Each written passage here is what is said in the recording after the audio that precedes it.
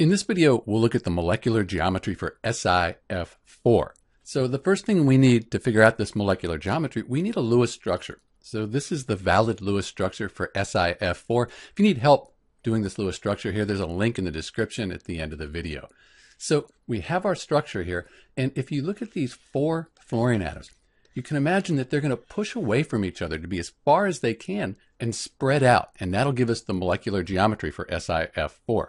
It helps if you visualize this. So the purple, that's our central Si atom. We're going to add those four fluorines on. We add 1, 2, and you can see they've spread out to be as far away from each other as they can.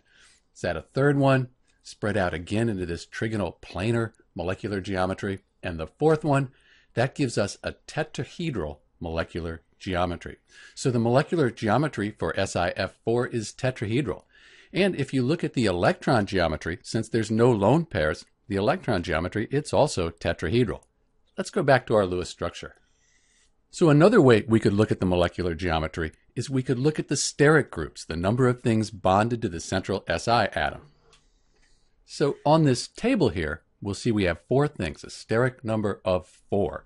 And when we look at a steric number of 4, we see 4 with 0 lone pairs. So we go down and over. That's our tetrahedral molecular geometry. And the bond angles right here, or here, or here, those are 109.5 degrees. There's another way we could do this with the AXE notation. So A, that would be the central atom, the Si. X, the number of atoms bonded, there are 4 fluorine atoms, and E, the number of lone pairs. We don't have any lone pair of electrons on the SiF4 molecule, so that's just 0. Sometimes that's left off.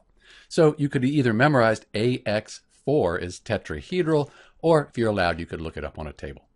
This is Dr. B with the molecular geometry, electron geometry, and bond angles for SiF4. Thanks for watching.